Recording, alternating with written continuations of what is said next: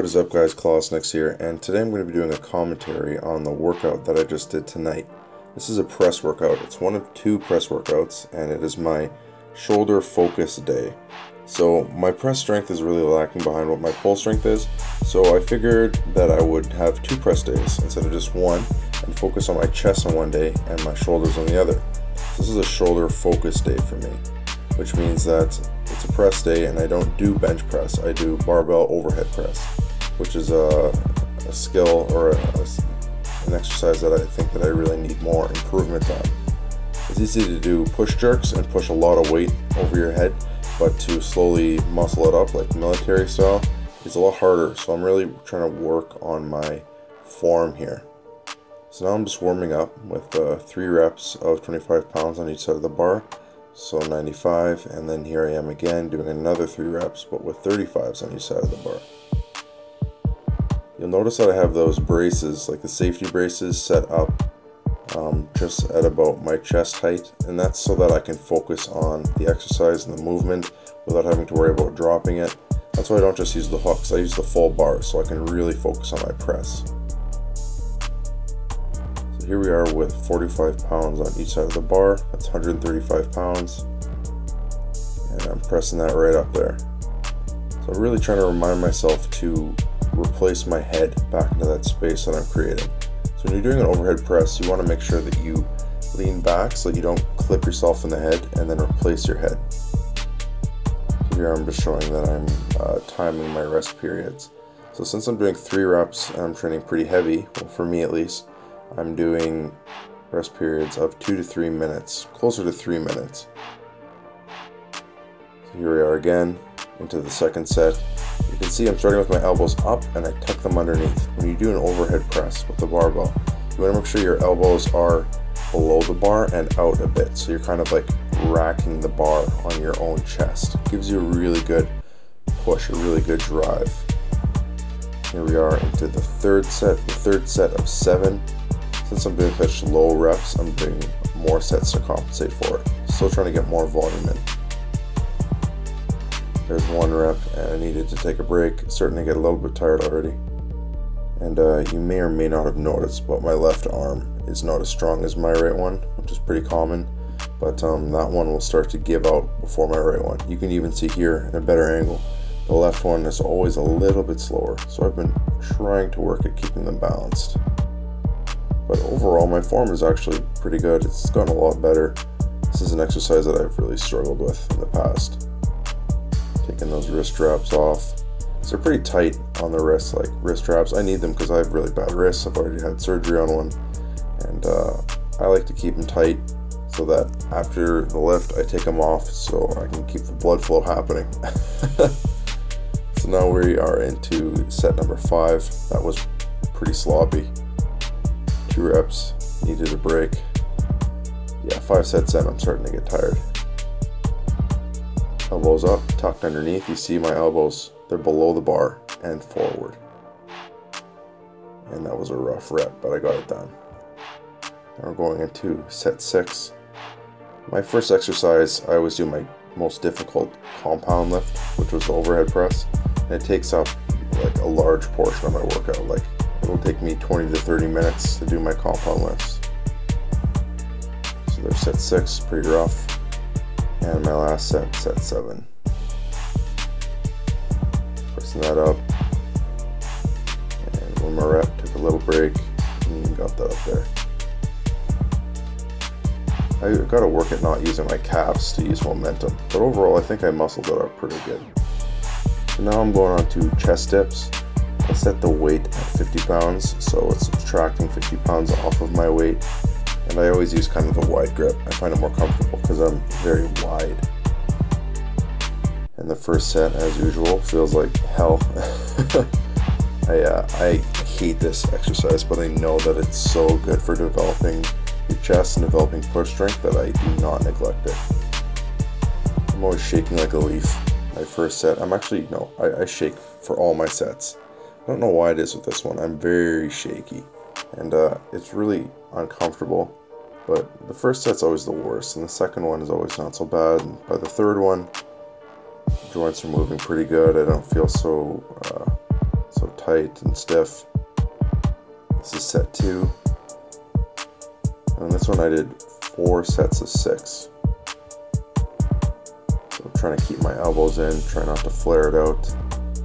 Really trying to engage those triceps to press myself up. And like another important thing with this exercise is to make sure that your body isn't like caving in, or you're not curling up with your knees, you know, kind of cheating your way up. You're really trying to isolate those arms, make sure that the lift is only happening because of the elbow flexion and extension. I'm trying to hit the right depth. It's kind of hard for this one to go so deep because you feel like your shoulder's going to rip out of their sockets. So I go as deep as I can comfortably, and then I come back up. So then I move on to the next exercise, which is a dumbbell chest press.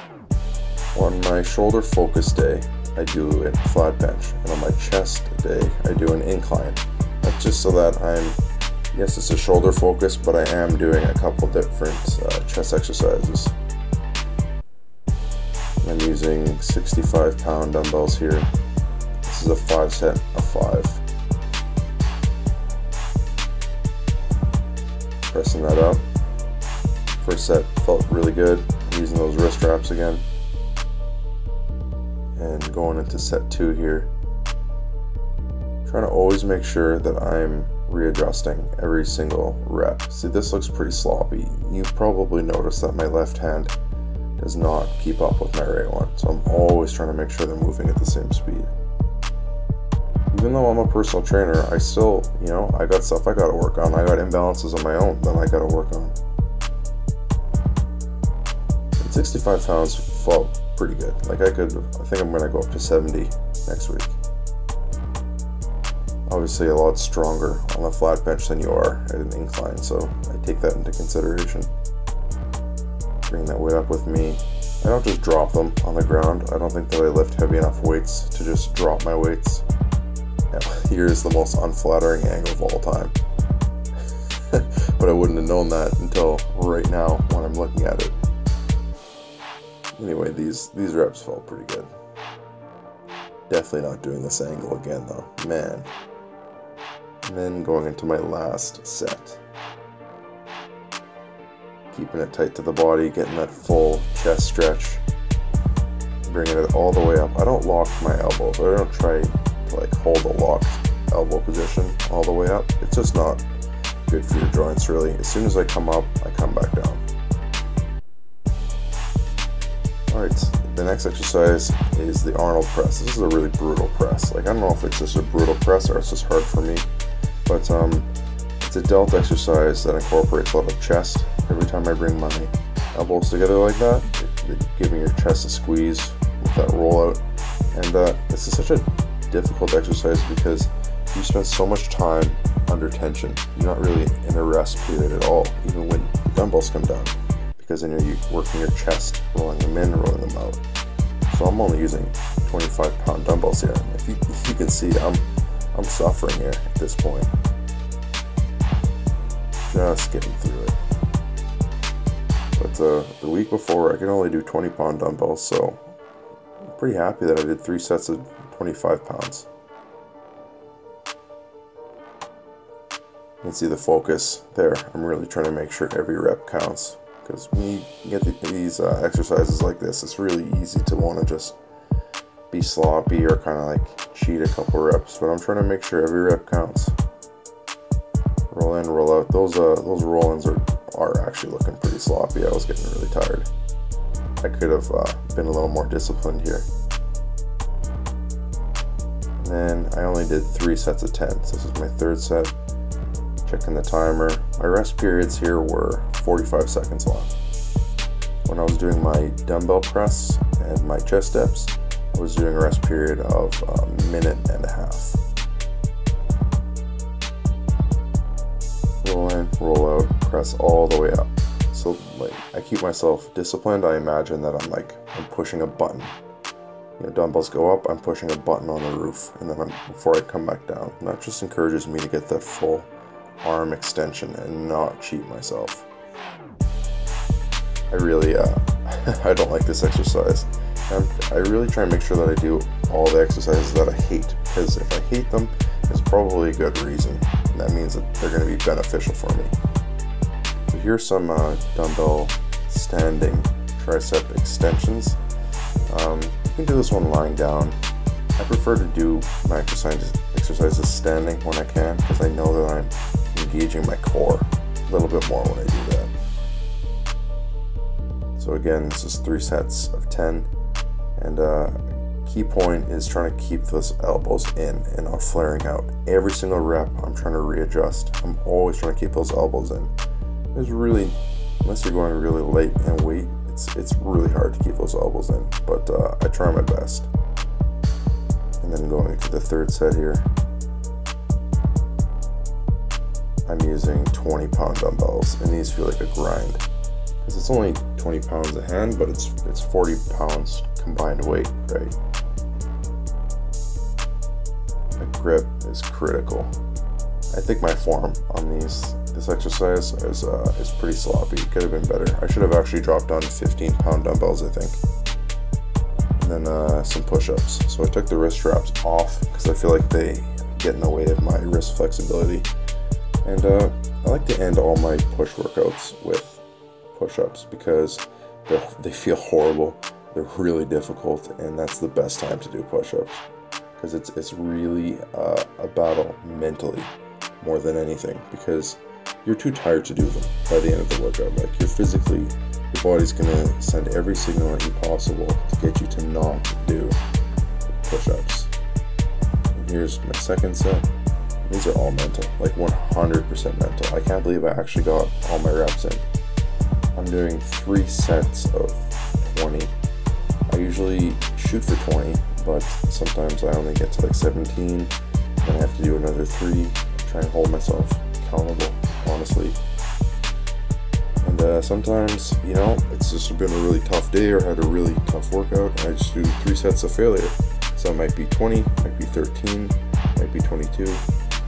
But I really do these for muscular endurance. The best way to get good at push-ups is to just practice doing push-ups. So I'm not really doing this for any other benefit other than it's good mental toughness and it's good muscular endurance. It's really hard to train push-ups with weight on your back. You need someone to help you, so I really just focus on endurance when I'm doing these. And I'm struggling. I had to take a few breaks here to get these ones in. That last set was a grind.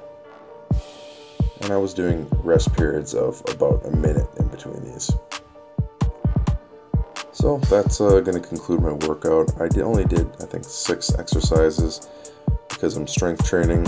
If I'm trying to lose weight or trying to bodybuild, I usually do at least 8 exercises, up to 10, you know, with a little more reps than I was doing. But yeah, I was strength training, and I try and keep the exercise count low.